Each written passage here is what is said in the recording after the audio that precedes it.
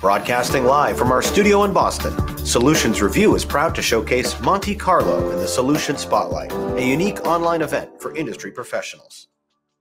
I'm Doug Atkinson here at Solutions Review, and welcome to the Solution Spotlight featuring Monte Carlo. Monte Carlo created the data observability category around 3 years ago to help businesses eliminate data downtime. Just as we've seen in the application dev space with monitoring tools such as Datadog and New Relic, Monte Carlo is on a mission to bring the same level of automation and sophistication to data teams and data consumers. Our goal with this Spotlight series is to share with you the latest innovative enterprise technology. And what you're about to see is an end-to-end solution for your data stack that monitors and alerts for data issues across data warehouses, data lakes, ETL, and business intelligence. The platform uses machine learning to infer and learn your data, proactively identify data issues, assess its impact, and notify those who need to know. And to join us to walk us through the Monte Carlo solution is Jon So, Head of Product Marketing, and Ethan Post, Sales Engineer. Gentlemen, thanks for being with us. Thanks for having us, Doug. Thanks for having us. Well, it's great that you're here, and it's great that you're here actually at the beginning of the year because our editor Tim King, our data management editor Tim King, did a top trends article, and one of his top trends is data observability for top trend for 2023. So I think this is timely. It's certainly something that our editorial team is covering, and I think it's going to be fascinating today. Before we get going, I'd love to just get a little bit more about your backgrounds. Jon, why don't you go first and tell us a little bit more about how you've come to Monte Carlo? Yeah, sure thing. So I've been in the data space for some time. I was previously at Segment, the customer data platform. And I think for myself, I think one of the reasons why I came to Monte Carlo is I've also been a data analyst, very deep into database analytics, but also have been a consumer of dashboards since I've moved over to product marketing. So I joined Monte Carlo about a year ago, heading up product marketing, and I'm very excited to be here today and share a little bit more about data observability and also answer any questions you'll have. Great. And Ethan, how about yourself? Yeah, absolutely. So I think, by way of introduction, I'm a solutions engineer at Monte Carlo. How I actually arrived at this role is fresh out of grad school, I actually joined a consulting team working as like a front-end BI analyst. So this means building reports and dashboards for folks in the lay of the land in terms of how organizations start to think about data.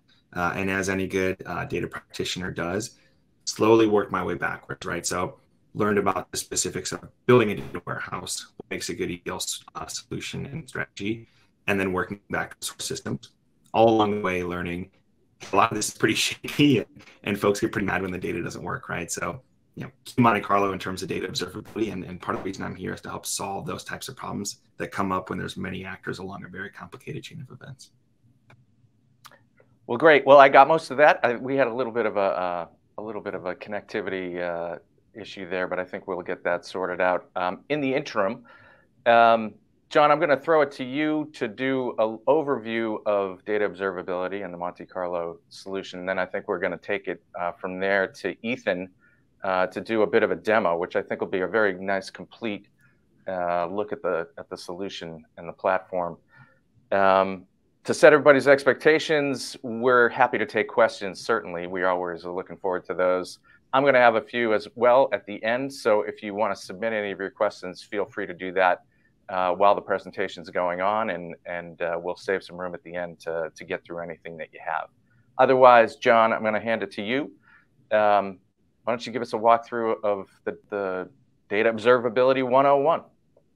All right. Thanks so much, Doug. Thanks again, everyone, for joining us today. I'm really excited to share Data Observability 101. Just to quickly cover off on what we'll cover in the next hour or so with you. First thing we want to do is really define what is data downtime. The second is how do you actually start building data trust and increasing adoption of data products that are built. And last and certainly not least, we want to show you how you and your team can do this in action. So as Doug mentioned, Ethan will actually show you a demo of the data observability platform in action. And then we'll wrap today's session with Q&A. So like Doug said, please ask questions in the chat throughout, and we'll make sure that we answer them during the session. We love more interactive sessions and don't want to make this just like any other webinar. So anytime you have questions, please do just ask, and we'd be more than happy to answer them. So question is, what is data downtime? And the best way to really explain anything these days is with a meme. And this one is from an artist named Casey Green. Data downtime really refers to periods of time when your data is partial, erroneous, missing, or otherwise just inaccurate. Hence this kind of burning room. It's happening all the time across organizations right now, and it's something we've gotten quite accustomed to, and constantly fixing and fighting fire drills, literally in this case in this meme, to really deal with bad data. And like I mentioned before, like when I had previously worked in analytics, it was something that I was often doing, where I was running manual checks on making sure that the revenue totaled to what I would expect it to be, making sure that a field didn't have any null values as I was trying to do analysis on it. But it's something that we've all really gotten used to. So if this meme resonates with you, you're definitely not alone. And if we were in a room together, one question I always love to ask is to understand how much time folks are really spending on data quality, whether it's writing manual tests or answering questions from other teams or just fixing issues when they arrive. Unfortunately, we're not in a room today. But typically what we typically hear is data engineers will spend up to half of their days just addressing data quality issues. And on the other side of it, for data consumers, whether it's data scientists or analysts, spend 80% of their time just really collecting, cleaning, and preparing data for analysis.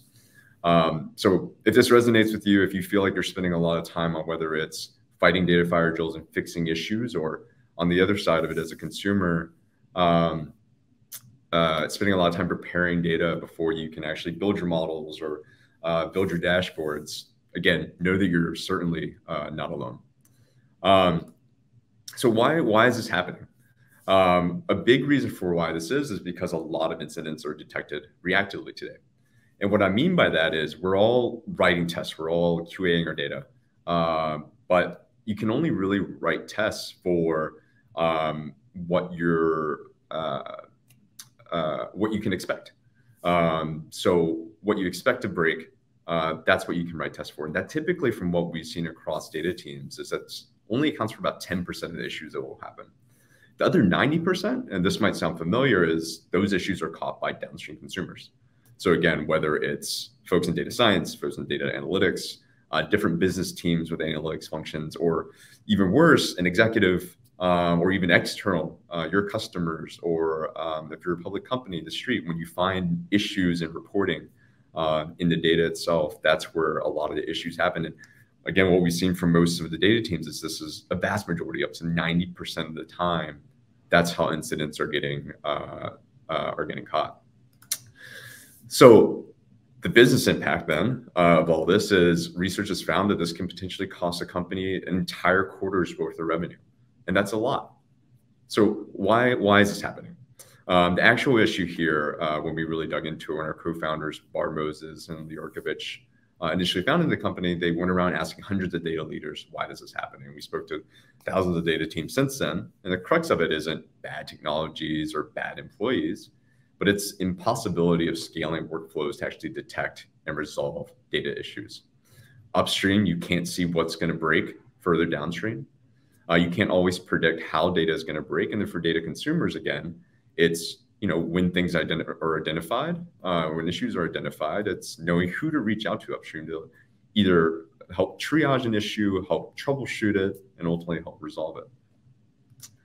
The good news there, though, is bad data generally looks similar across all companies. And just taking a look at the questions here is, you're probably familiar asking yourself, is this data set that I'm working on, is it actually up to date? Why does this value look so off? Or why are there so many nulls? Again, I wish I could ask for a raise of hands of if you've asked yourself or asked other folks on your team these questions before, but I know, again, when I was in the space, it was definitely questions I asked myself all the time. So then, what is data observability? Well, when we looked at all these questions that were common across data teams and also as consumers downstream, we really realized they fit really nicely into really what we call 5 pillars. and we'll talk about each one of these now. So the first four, freshness, volume, quality, and schema, are all around monitoring and knowing when issues might arrive. The fifth, lineage, is really around then how do I, once I know that there's an issue, how do I start triaging? How do I start prioritizing? Is this something I need to drop everything and fix now? But then also conducting root causes is a critical element there. So we'll spend a little bit of time on this. Ethan will also cover more in the demo as well, but just want to give folks an overview of how we see data observability and some of the critical capabilities. So the first is freshness. How up to date are your data tables? Or when was the last time they were updated? Freshness is particularly important when it comes to decision making. In this case here, you can see in the blue lines, that's what we typically expect. Again, Doug mentioned this, but at Monte Carlo, we use machine learning to really understand historical behavior. And in this case, we were seeing updates every few hours. But then on the 27th, all of a sudden, we stopped seeing updates on this table. Freshness issue has occurred. So that's just one example there. The next is volume. Volume is asking the question of how complete are your data tables? Am I getting the right amount of rows in a given update? And volume can offer insights into the health of your data sources. So in this case, again, using machine learning, historically, we would expect around 51,000 rows in every update, around that range. You can see those updates there. But in that red area that's shaded, we see a sudden spike of well over, I think, about 200,000 or so rows. So this is something that's likely from an upstream source that we're seeing incremental events on. This can happen on things like a CDP platform. If all of a sudden we're getting an influx of events, maybe that's triggering something that happened in a pipeline. Maybe that's triggering something, for example, bot traffic that might be driving up all of a sudden your event data, for instance. The third is quality. So this is actually asking the question of, is your data in an acceptable range, or is it usable? This kind of goes into some of the more core data quality principles of like accuracy, for instance, and that gives you insight into whether or not the values itself of the data table can be trusted based on what you expect from the data. In this particular example, there were two things that the algorithms detected. There are two particular fields where the mean has deviated from what we historically have seen in the past.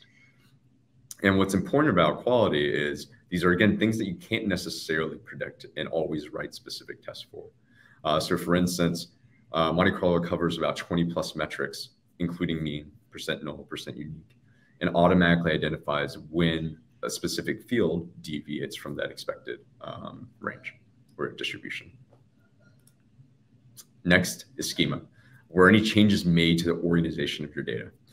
We found that monitoring who makes changes to these tables and when is foundational to understanding the health of your data ecosystem. So you can see in this case here, a few columns were added and a few field types were actually changed. Now, this could be a completely expected behavior, or it could have been done something on accident that needs to be flagged now, or it could have caused something to break downstream. Whether it was another table that was a dependency on the source table, or it could be a BI dashboard that was expecting a certain field type. So in that case, we want to be able to trace that back up to the original schema change. So the last, again, these are all around monitoring. The last is around lineage. So once you've detected that an issue is broken, the common questions are, Dylan, is how do I figure out where one of these issues took place upstream? Or how do I know who's impacted downstream or what specifically around, again, dashboards and views? And that's where lineage comes in. Being able to understand the dependencies, both upstream and downstream of every table in your production warehouse, as well as how it's impacting downstream data consumers. So again, we've come to refer to these as the 5 pillars of data observability. And we really believe every organization must develop these capabilities to monitor these pillars across their entire data stack to really ensure quality and trustworthy data. And that's really what we built the world's first data observability platform around. I won't go into too much detail here since Ethan's going to demo how it all works and how it can help your team, but at a high level, Monte Carlo sits across your data stack from data lakes to orchestrators to data warehouses, and finally down to the BI tools where your business teams are consuming the data. By Collecting primarily metadata, query log, and aggregate statistics, data observability platforms should really help your team automatically detect freshness, volume, quality, and schema anomalies across your stack. And when an incident is detected, it should notify the data team owners, any impacted downstream consumers, so they know not to use a certain dashboard until an issue has been resolved. But then more importantly, in addition to this detection element, the data observability platform should also not just sound the alarm, but give your data engineering teams the tools that they need to really resolve an incident. One thing that I'll point out here is the different solutions and the ways you might be tackling data reliability. When this is typically where we see teams kind of evolve as they go through, as they grow, both as a data team grows, as the organization grows and the dependencies on data grow, and the volume of data itself. When you first start off, testing writing manual tests is actually still a very effective way of making sure that the data, your tables that you're building and products that you're building are meeting your expectations. So being able to write just sanity checks manually works. But as that grows, as your dependencies grows, as your volume of data grows, as resources become more constrained for your data team, some teams turn to more monitoring solutions like open source solutions. This is what helps you write both the sanity checks, but then also helps you in a more scalable way start applying those tests and monitors to more fields and tables that you actually designate. But again, you hit a certain maturity curve there because it still requires a lot of effort to maintain and build these tests. But then other things start slipping through the cracks as well, because again, with monitoring, you're still writing checks and tests and monitors for what you expect to break. And that's where observability is kind of the next evolution of this. And this is where we see typically teams when, again, the volume of data that is there, the dependencies are there, the mission critical data driving their organization. That's where observability comes in, that adds an extra layer of applying these monitors that we've talked about, freshness, volume, schema, quality, to all of your production tables.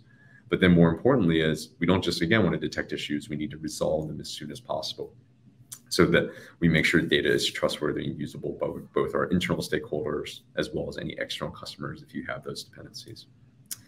I'll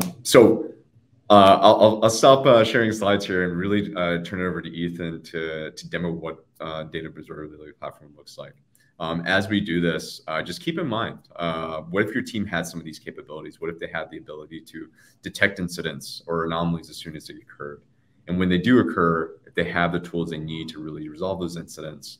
And what if you could understand downstream impact altogether before making any kind of schema change so you can avoid these bad incidents? So with that said, I'll turn it over to Ethan to show you how this all works. Yeah, thanks, Jon. I appreciate it. And if you think about that framework that Jon just introduced, so the idea of detection, resolution, prevention, I'm actually going to start at the end of that and work my way backwards, right? What we'll see here over the next, say, 25 to 30 minutes, consider it maybe a series of concentric circles where we're going to start pretty broad and focus on the strategic outcomes of what Monte Carlo can provide. And then we're going to get highly tactical in terms of what does an incident look like? What does a technical resource actually do to go resolve that incident? So what I'm showing here is what we call our data reliability dashboard. The idea here being, since we're monitoring so broadly and we can account for so many things that break across complex data pipelines, we can actually serve up some very, very helpful metrics around things like table uptime, right? So what this is actually showing is a % of tables that are healthy compared to a certain metric, right? So our machine learning freshness monitors versus volume monitors versus what we call field health. The idea is I can actually give data organizations some semblance of not only how we're doing currently, but how we're improving in terms of data quality over time. And oftentimes I'll kind of refer back to production methodologies, lean manufacturing, things like the 3 nines, right? My goal as a data organization is to get as close to perfection as I can. But that doesn't actually happen at a 50,000 foot view, right? Because in addition to looking at my 2,500 tables in Snowflake and whatever I'm doing out in other technologies, I also want to logically organize this according to how my organization actually sees data, right? So Monte Carlo has this inbuilt concept of domains, mapping to a lot of the modern ways that organizations are working with data. So in some cases, I might look at more vertical focused domains, right? Billing and payment or finance data, or more horizontal domains, or even mapping to a particular data product, right? So in this way, I can say, okay, well, billing and payment specifically, 21 tables, how are we doing in terms of data health and quality?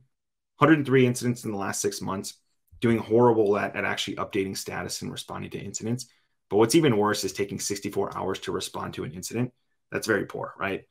So tracking these metrics in the same way that, DevOps or other organizations within IT are actually tracking success, failure, quality, those types of things, is a level of heightened abstraction from just did something work or not that Monte Carlo is just going to provide out of the box, right? Another thing I'll call out is those domains themselves are actually highly functional in terms of observing data quality, right? So for billing and payment specifically, I'm not looking anywhere near 3 nines, right? It's more 66% of my tables are healthy in terms of freshness. That's pretty poor. So that's kind of what we're providing to data organizations as a whole, or data owners and stewards. I think the other thing I'll call out is at a more granular level, what Monte Carlo is going to provide is observability at a particular data asset, right? So when I say data asset in this context, it means a table. So I have this table here called subscription. One of the most valuable things Monte Carlo is going to provide is this idea of, do I care about this table or not, right? The expansive growth of the modern data ecosystem means I'm going to have certain things out there that I probably just don't care that much about. I know this subscription table is actually the most important table. So when I think about a stoplight that actually gives me some indication of health here, okay, all the SQL rules I have in place for this table look good. Freshness, good. I've had a volume incident recently, so that's something I need to look into. But this is kind of your lens into not only the health of your data at a high level, but also paring that down to an actual data asset to get some sense of where I'm doing well and where I'm not. So again, that is kind of the output of this whole process, right? How can data organizations use Monte Carlo to get better and prevent data downtime in key areas? What I'll do next is actually dive into more of that data observability and monitoring methodology. So if I tab over to this monitors tab, the thing that I'll always say here is your ability to monitor or observe the quality of data is directly relational in most cases to the amount of assets you have, right? So in this case, I might have something like 2,600 tables to set out there in my warehouse. This is, I'd say, pretty indicative of most customers we work with. Keep in mind, we have customers that have hundreds of thousands, even millions of tables. Other customers that are only monitoring, say, 50, 100, 200 tables. But the idea is, as your data footprint expands, the ability to solve this with manual SQL validations or even open source software gets a lot harder, right? So Monte Carlo is going to say is, okay, well, those 2,600 tables, out of the box, what we're going to do is automated monitoring. And hopefully this kind of harkens back to, in your mind, when Jon pulls up those 5 pillars of data observability. The idea is out of the box, Monte Carlo via machine learning is actually going to help us wrap our arms around table freshness, volume, and schema, right? So on a per table basis, we're leveraging machine learning to help us understand how often a particular table gets loaded and how long it can go without being loaded. Also, how many records do we expect to show up? Are there ever deletions? What's the amount of time we can actually go without seeing new records? And then finally, have I added, removed, changed field types on a particular field that's going to break things downstream? So I'll always say that this idea of automated monitors, super helpful in deploying broadly across everything that we touch. It's really about the health of data pipelines, right? So out of the box, you're going to get a very, very good idea of the health of those data pipelines and how they're operating. What this doesn't actually do is check those underlying values in the data to make sure that the data flowing through those pipelines is accurate. So Monte Carlo actually has a suite of what we call custom monitors. The way I'll normally break this out is 2 separate layers. Probably the best way to show this is if I go to create a new monitor in Monte Carlo, the idea is, well, I can either do more of a machine learning based monitor, right? So in this way, we have anomaly detection, again, through machine learning to help us understand on a per table basis, as I look at a field inside this table, what should I expect in terms of null rates or distinctness or the mean value or percentile ranges, right? Again, these are the types of things that you probably could write a test for. Unfortunately, they're going to be highly static, hard to maintain, and difficult to get full coverage for. Whereas I'll show an example here in a second. Monte Carlo is just going to do that out of the box, right? Another really good example would be things like dimensional drift for categorical fields. On the other hand, we do support very user-defined rules and tests, right? Similar to what you might do in an open source tool or even manual SQL validations. I can write SQL rules. What Monte Carlo is going to allow me to do is scale this out via things like variabilization and SQL templates. That way you can enable non-technical users to write tests for very specific things. But we also support this idea of freshness and volume rules, right? So compare this to what we do out of the box. The idea is if you're an organization that already has SLAs in place, or the business already has an understanding of when things should be available, we'll support your ability to finally define exactly what it is that should happen, and where those incidents are breached, we'll essentially treat those as data anomalies. So what I'd love to do actually is dive a bit deeper into one of these examples. All right, so we've talked about automated monitors. We've talked about machine learning-based custom monitors, as well as more user-defined custom monitors. The idea is across those three levels, Monte Carlo is going to give you the tools to check and account for anything that could break within your data, right? But the question that always gets asked is, well, what does this take to actually stand up and configure? And reality is, because we're serving up this idea of what are my key assets, what are my key tables, we make it really easy to identify where you actually need coverage. What I'll do actually is kind of thumb over to a specific table. That way we can kind of learn what Monte Carlo is checking for, what this looks like, and how we're actually categorizing some of these assets. So here I'll just go ahead and search for maybe my subscription table. Within subscription, I can kind of thumb over to more of a high-level view of the health of this particular table. And keep in mind, what we're collecting is metadata, query logs from this asset that help me understand how often is this thing loaded and when should I expect the next load to actually happen, right? On the right, we're looking at volume. The idea being, well, I can tell you how many records are added to this table. Here I have a period of time where I expected something to show up and it didn't. We'll actually dive deeper into this incident here where I actually have a period of time in which I loaded many more records than I would have expected to, which Monte Carlo automatically caught as an anomaly. But the other thing that I'll call out here again is the fact that, well, this table, the reason I picked it is because on a scale of 0 to 1, the most important table in all my data, right? I've highlighted some of the inputs to this calculation, but the idea is it's read very frequently, written to very often, and actually because we can integrate with your downstream BI layer, the nice thing is we can even tell you how many BI assets are affected if this table breaks, right? So because we have this idea of importance score, I can show you things like reports affected, but the most important thing is I can also show you where we have additional coverage, right? So this idea of a field health monitor here, if I were to click into this, we've enabled this on this table to then go through and not only say, hey, is this data fresh? Is it showing up in the volumes that I expect? But furthermore, things like my ID field. Is that ever null, right? Turns out it's never null. But as soon as this would increase from a 0% to maybe like a 0.1% or above, we would know that that's abnormal. But we're also tracking this across uniqueness, percent zero, percent negative, and all the metrics you see here. So the value of Monte Carlo is extremely fast time to actually stand up and get value, but then accounting for things that you wouldn't normally check for, right? Examples would be running tests on distinctness for some kind of continuous field. Reality is, I, as a data engineer, I'm probably never going to write a test that looks for distinctness on like a quantity or an amount. But reality is that could actually be a pretty good indication of whether or not I'm seeing duplicate data. So it probably is a valid check that Monte Carlo is going to identify. Then one last thing I'm going to call out here back at the table level before we dive into what does an incident look like and how does Monte Carlo allow you to detect and resolve incidents in real time is because we're doing all this broad monitoring across all these objects, we actually give you the ability to surface incident history at a table level, right? So not only is this the most important table in all my data, it also breaks all the time, right? Whether these are volume anomalies, whether these are dimension anomalies, field health anomalies, even things like schema changes would be captured here. And the idea is now I essentially get a real life representation of how healthy this table is, because reality is in more of a legacy approach to data quality, I'm only going to be able to identify either what I built specific tests for or what an end user actually captures in that BI layer, right?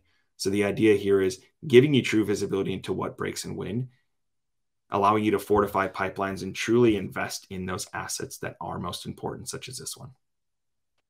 So it's probably enough at a high level to gain an understanding, maybe even too much. But what I'd love to do next is dive into what happens when Monte Carlo identifies an incident and what are all the tools that we can actually use, right? So normally we'll be sending an alert to something like Slack, PagerDuty, Microsoft Teams, or even a data catalog such as Elation, Data.World, Atlan, and others. But we're also able to potentially send alerts to service management tools, right? So if you're a shop that currently uses Jira or ServiceNow in order to actually manage and triage incidents, our intent truly is to meet you where you live, right? So in this way, this incident that we had just kind of talked through here is, well, I have my subscription table. What Monte Carlo identified is I just added 12,000 records to this table, and normally I might see 3,700, right?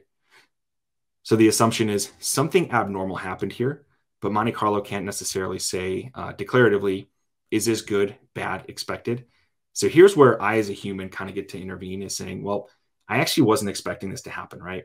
So not only am I going to go and investigate this incident, but as I dive in, I have the ability to do things like define severity, assign ownership, and truly working through a data incident, much in the way that a DevOps engineer might work through any other type of incident that might occur.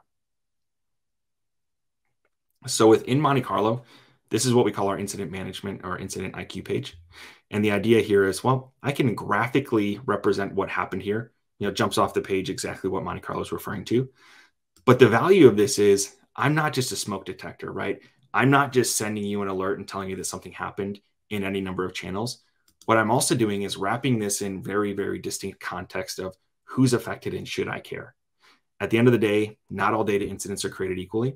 And it just so happens that this one table, this subscription table that we've already identified as our most important asset, gets queried like 270 times a week and actually feeds into 28 downstream BI dashboards, right?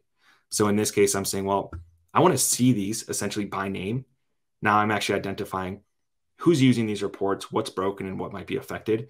That way I can both proactively identify users of these dashboards and help them make sure they're not making bad decisions based on poor data, but also giving myself the ability to say, look, 28 dashboards, and I just saw one called margin report. Okay, that's a Sev 2 or that's a Sev 0 that I need to go fix right now, right? So it's giving you and your team the ability to identify high impact incidents, fix them in real time before they hit end users' desks, which is essentially the highest level goal of what Monte Carlo is providing. So again, detection is one thing. Alerting folks to the fact that something happened is a big deal. But what's more impactful for technical teams is, okay, what tools do I have available to actually tell me what happened and go fix this thing, right? So probably the most prominent that I haven't really even touched upon yet, that's that final pillar of the data observability, is table lineage, right? So at the end of the day, I have the ability via parsing query logs and actually stitching together automated lineage to say, okay, this raw.subscription table, I know it's the most important table in all my data. Where does it stand in that pipeline and what's it feeding? So here I'm actually looking upstream at object storage. So this data is actually loaded from S3, but downstream, I can also say, okay, well, this bad data is now flowing through my staging subscription table. And I have a table here called prep.offer conversion prep, right? If I were to expand this all the way out, the beauty of this solution is very, very focused on data quality. I can essentially tell you where along that chain data looks broken and what's it feeding into, right? So here I have a month-to-date sales executive snapshot Tableau dashboard, and it looks like I could potentially be showing duplicative data or bad data in general. And the idea is, well, now I have some semblance of who's affected and the impact, but now I can leverage some in-platform tools to go fix this thing, right? So here I can look at things like query logs that we're pulling from the application. So at the time that this happened, what did I actually do, right? Turns out that the query that I ran this copy into from S3, the exact same query that I run ad nauseum, right? So it's not that I've done some kind of external process or something that was unexpected.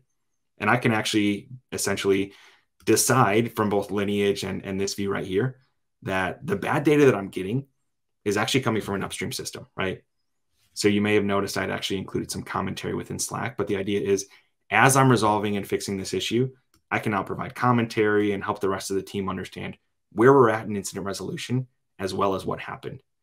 The beauty here is that Monte Carlo then essentially becomes a run book to whereas next time this happens, I can now access comment history from past incidents to allow me to see where things are broken in the past and shrink the time that it takes to fix. Another feature here is this idea of integration with tools like dbt. So at the end of the day, what I want to be able to do is from a single platform, not have to hop around. I can actually look at, say, all tables that have had successful model runs. Come to find out, the table that I'm interested in didn't have any issues with my transformation or my orchestration tool, right? Again, validating the fact that this is some upstream data problem. But then I'm kind of stuck, right? Because at the end of the day, I can identify the source of the issue. I can't necessarily say when, where, or why it happened, except for Monte Carlo is going to take it a level deeper and actually look at the underlying data in a case like this. And here we call this a correlation analysis. So not only can I pass this off to my friends in application development, I can also give them a little bit more context, right? So Monte Carlo at the time that this happened actually queried the underlying data. Turns out there's a field here called subscription.status. And what we're essentially saying is, hey, there's 3 statuses, right? So I can be closed, open, or in progress. And normally, as we see here, each of these makes up about 33% of the data. But at the end of the day, this particular incident actually in progress made up about 11,000 of those, call it 14,000 records, right? So here's my ability to now go back to my team and say, hey, the data looks broken. We got a ton of records that we weren't expecting, and it looks like a problem with in-progress subscriptions. I can't give you much more context than that. Certainly we can kind of help. But the other thing I can do is via integrations with tools like Snowflake, dbt, or others, wherein you have tags that might give more context to a particular table. Well, I can also say, hey, by the way, this is the bucket that stores that data in S3, or this is the Lambda function that's reaching out to the API and pulling that data down, right? So the whole concept of Monte Carlo as it relates to issue resolution is leveraging lineage to determine impact and root cause, leveraging some automation around things like correlation analysis to figure out a little bit more context on these issues, and then finally integrations with tools like dbt or Airflow to let me know what worked, what didn't work, and is anything abnormal happening. So at the end of the day, I think that's kind of our broad context in terms of how to provide an observability solution that gives you tools to detect, resolve, and prevent. But at the end of the day, serving up a higher level of insight on data health, data quality, and data reliability. So that's honestly all I had in mind for today's demo. I think that's probably more than enough content. So I'll kind of turn it back to you, Doug. And I think there's some questions that have come in that we'd love to talk through. Yeah, absolutely. Thanks. That is deep, I think a pretty good, compelling overview. I wanted to talk quickly about a book that you guys are making available. Jon, I think you can talk to this. It sounds like something that would help people really think things through. Yeah, definitely. Feel free to check out. So it's the O'Reilly book on data quality fundamentals. If you just type in, hopefully, a fairly short URL there, definitely get a free copy. It's been really helpful, I think, for a lot of folks in the space to get kind of a foundational understanding of topics we talked about today, but even just more broadly on the fundamentals of data quality. So definitely check that out. Feel free to reach out to us if you have any questions or any thoughts on the book as well. Yeah, it's great. Well, speaking of questions, we have some, and I wanted to spin through them. First off, as is often the case, we hear this one a lot, but it's certainly a question that is relevant. How long does it take to get Monte Carlo set up? Yeah, I'd be happy to talk that one, Jon, as the person who's going to be primarily setting these up for a lot of our customers. So I would say step number 1 is let's figure out what you're actually trying to solve for, understand the problem. In terms of getting Monte Carlo set up, oftentimes we're looking at probably an hour's worth of work to set up a service account on Snowflake and Tableau and any other tool we want to integrate with. And then it's just a matter of essentially providing Monte Carlo credentials, right? So past that, as I mentioned, there's a number of machine learning models and things that are going to automatically train, capturing lineage, capturing context and tags. So at the end of the day, really, we're up and running in a matter of usually a couple hours. And then those models will start to train and finish training over the course of normally, I'd say 3 to 5 days, upwards of 2 weeks, depending on data velocity and other factors. Well, and Ethan, if you wouldn't mind just kind of taking a step back from that. So that's obviously the last bit of a consideration cycle. It's like, all right, let's go to proof of concept or implement some sort of test. Prior to that, who are you engaging with? I mean, who do you see making the call? Who are you finding within these organizations? And we'll talk about some of the organizations as well. It's quite an impressive customer list. But where are you finding that demand, traction, engagement? Yeah, happy to take that one. So at the end of the day, the folks that are primarily using Monte Carlo is data engineering. So they're the folks that are building pipelines, making the data available for the organization. But oftentimes also the folks that are charged with ensuring the data is usable, trustworthy, of high quality. But I'll also say we've talked to folks further down the line as consumers as well. So data analytics, data science, even business teams that are really feeling some of that pain of, hey, this dashboard looks off, or hey, I can't use this asset because, or I'm spending time cleaning the data, building my own tables because the source table isn't something I can necessarily rely on. But by far, data engineering teams are the ones that are in Monte Carlo on a day-to-day basis. But some teams also use a tool to also communicate to those downstream consumers, so that they know that, hey, this asset is broken, what the status of that is, whether it's being investigated, when it's been resolved, so they know when they can use dashboards that were dependent on a table, for instance. Excellent. Yeah. Another question with regard to access. What access does Monte Carlo need in my environment to detect incidents? Yeah, so of everything I had shown in that product demonstration today, I'd say probably 90% of it is based on system metadata and query logs, right? So all we really need access to is more higher level system data, and then wherein you deploy things like those custom monitors, that would actually oftentimes require access to select data from a particular table.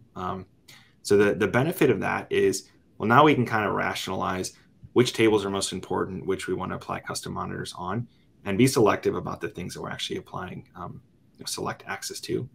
At the end of the day, Monte Carlo is always going to be security focused. So our reliance on metadata, query logs is super important, but wherein we're actually selecting those tables directly, just want to make it clear that none of that data makes it in our backend, right? Our intent is to select summarized data and aggregated statistics, and then pull those back into our backend to build those machine learning models. Understood. Jon, I think we've got a question that goes back to the 5 pillars that you presented in your deck, and one of them is, how do you build lineage? Yeah, does sure that ring? It does. So like Ethan mentioned, setting up Monte Carlo is really easy. Within 24 to 48 hours of setting up your integrations, we actually automatically build lineage by parsing query logs. Depending on the integrations that you have, we'll kind of will dictate what shows up in the lineage. So for instance, if you connect your warehouse, but also your BI tools and orchestration tools, you can see all those relationships, and even down to the field level. So for any given field in your in a warehouse table, you can see that relationship all the way downstream, if it has any, down to within your BI dashboard. So I think this question is something we see often where we're introducing a new category of solution, and folks are trying to compare it to something that they might be more familiar with. But the question is, what's the difference between Monte Carlo and a data catalog? Yeah, that's a really, really good question. And it's one that we do get often. So there are definitely some things that do overlap from a kind of feature standpoint, I guess you would say, like lineage, for instance. I think the difference between data catalog and data observability really comes down to the use case. And when we talk to different data teams, that's one of the big considerations: is what is the use case and what are you trying to achieve? And the second consideration they'll come back to is the timeline in which you want to achieve it. So from a use case perspective, obviously data catalogs are great for if you're trying to build more governance within your organization, or if you have compliance needs. That's what data catalogs are really built for. Observability is really built for data quality and data reliability, and it also has different users as well. Like we mentioned, data observability is primarily from a data engineering use case perspective. So it depends on the use case and what tools. But then the other point to kind of point out is kind of timeline. As I think a lot of folks on the call might know, is data catalogs, while they're all really powerful, do take a lot of investment from a time perspective from various teams and organizations to really make work, from documentation to processes that get in place. The big difference in data observability is it's automation first. The idea is like we talked about, it's quick to set up your integrations, but what we really want to help teams do is quickly detect incidents, but then resolve them. So again, both use case and kind of timeline in which you're trying to achieve your objectives. So I would focus more on that versus like feature function, like what does a data catalog have versus observability. If folks are interested, we can definitely share some content on that in terms of getting into more details between the two tools as well. Great. With regard to timeline and use case, you have a pretty hefty customer page with some big brand names. Can either one of you, or maybe both of you, take a crack at kind of walking us through kind of the customer journey, not how they ended up purchasing, but how they ended up landing and kind of expanding? You know, how did they typically start? If you have some examples, you know, how they have grown. More than likely, I would expect they start to dig into different features and functions and so forth. What have you seen? Do you have any examples that you can share with us? Yeah, for sure. I think that, and Ethan, definitely jump in anytime here. I think it almost fits into like 3 different buckets of kind of like types of use cases that we see. The first one is I'll call it more reactive, where there's an incident that's happened. So whether it's, you know, the CEO finds an issue in a financial report, or CFO, or whoever it might be, or just constant, you know, inquiries from downstream consumers and different business teams on, hey, this data doesn't look right. Some kind of event that has happened that is going to steer a data engineering team to say, okay, we need to fix this. We can't keep spending hours, like we said, up to 50% of our time just fixing issues. So there is something has happened, and we need a way to make sure that data is actually trustworthy. The second one that we're starting to see more and more is a little bit more proactive angle, where there's an initiative that takes place where data quality is oftentimes a critical reason for a critical kind of capability to exist for it to work. So data mesh is something we're probably all hearing about. Whether you call it data mesh or really trying to decentralize analytics and allow more folks to self-serve, whichever model you want to talk about, like a lot of teams realize our data quality, if we're going to get adoption of the data products that we build, the data assets that are out there, like obviously, or maybe not obviously, but the data has to be in a state where consumers can trust it without constantly spending all their time either QAing the data or fixing it. And I would say the third, which is now coming up a little bit more, is data observability is kind of now seen as part of that modern data stack, as part of the ecosystem that is, Doug, you mentioned in the beginning of the call, it's one of those upcoming trends. I think teams are realizing, oh, there is now a tool out there that can help me save time by not running all these manual tests, that can actually scale across my stack. But I think also, again, more importantly, is not just find the issues and ring the alarm, but also like, what are the tools and putting all the insights in place that some of which Ethan shared to actually resolve an incident as quickly as possible. Because I think a lot of times what we hear from data teams is it's not just about one, they want to be the first to know to resolve an incident when an incident does occur. But the second is it's great when they can actually proactively communicate, hey, we found an incident, but don't worry, we're investigating it and we'll let you know as soon as it's resolved, as opposed to the CEO calling at 4 a.m. when they're checking a dashboard and saying, hey, this is broken.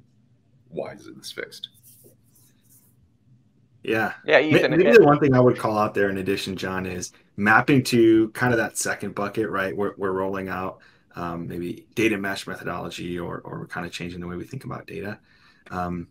For folks who are rolling out new data products, especially externally facing data products, there's this emphasis on we need to get this right the first time, right? And I think that's a key consideration is what's the actual use of your data? And folks that are leveraging data strategically internally or powering external value are going to need that layer of insurance to ensure that at the end of the day, the data we're serving to our end users wherever they live is accurate. Yeah, we're seeing a term called data monetization. That is, I mean, I don't know if you guys can speak to that a little bit about how people are thinking about that internally to some of these teams. Yeah, I mean, I think a lot of data leaders that we talk to, the ideal state is to get to the point where, one, you can invest your time for both data engineering, but also data science to be able to work closely with the business teams and actually derive new use cases for data, ideally in a way that can be revenue accretive for a company. So it's something that's happening more and more. But I think the challenge that everybody's finding is finding that time to have these, to spend on these more value-added initiatives. And I mean that from both being closer to the business users after having that trust that's built, and be able to spend more time with them to understand the various use cases and have the business context. But then it's also to like having the time to actually invest in building out, whether it's data products or whatever it might be, or pipelines to actually support some of these initiatives. So how do people engage? I mean, let's get down to brass tacks. We've got a compelling product here. We've got an eager audience. They want to learn more. What are you suggesting is the best path? Probably Ethan, maybe you probably have the best idea of how best to do this. I mean, what should they be thinking about, maybe even prior to reaching out? Yeah, to me, the interesting thing about data observability, more than, in my experience selling BI solutions, it's very use case focused, very industry specific.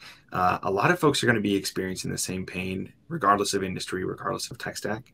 But I would say that Monte Carlo specifically does a really good job of publishing case studies, making it very well known how our customers are using the tool. So I would recommend anyone that has interest, go out to our website and start to explore, right? The best way to identify, is this going to work for my use cases, to learn how your peers are leveraging the technology. From there, there's going to be calls to action on our website to schedule a demo, learn more. And that's typically when a person like myself will get involved to really start to bridge that gap between what are the Monte Carlo core functionalities and what are you looking for in a tool, right? And 9 times out of 10, those things tend to align. And that's kind of the kickoff of a true evaluation, making sure that Monte Carlo is going to check the boxes.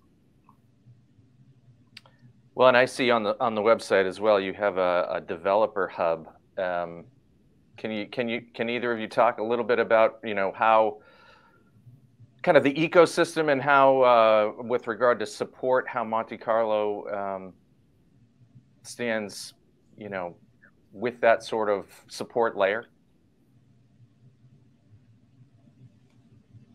Yeah, I guess let me know if I'm answering this correctly, or if this is what you're looking for. So there is, so on our website you can access our product documentation. So if you have any questions around like how the integrations work, more details around the monitors that are available or tools that are available, definitely check that out. They're obviously more written for folks that have access to the platform already, but there is good information out there specifically around like what integrations we offer. Doug, the other part of the question that maybe you're asking, and Ethan can definitely speak more to this, is there is some developer-specific kind of content on there as well, specifically around, for instance, accessing our API or SDK. I wasn't terribly clear, but effectively that's what I was asking about. Okay, sorry.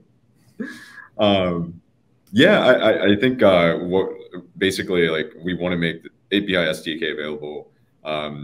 Teams can also deploy our monitors as part of their CI/CD process, so there's documentation for that as well. But basically, like we really built Monte Carlo to really fit into existing, call it data ops processes.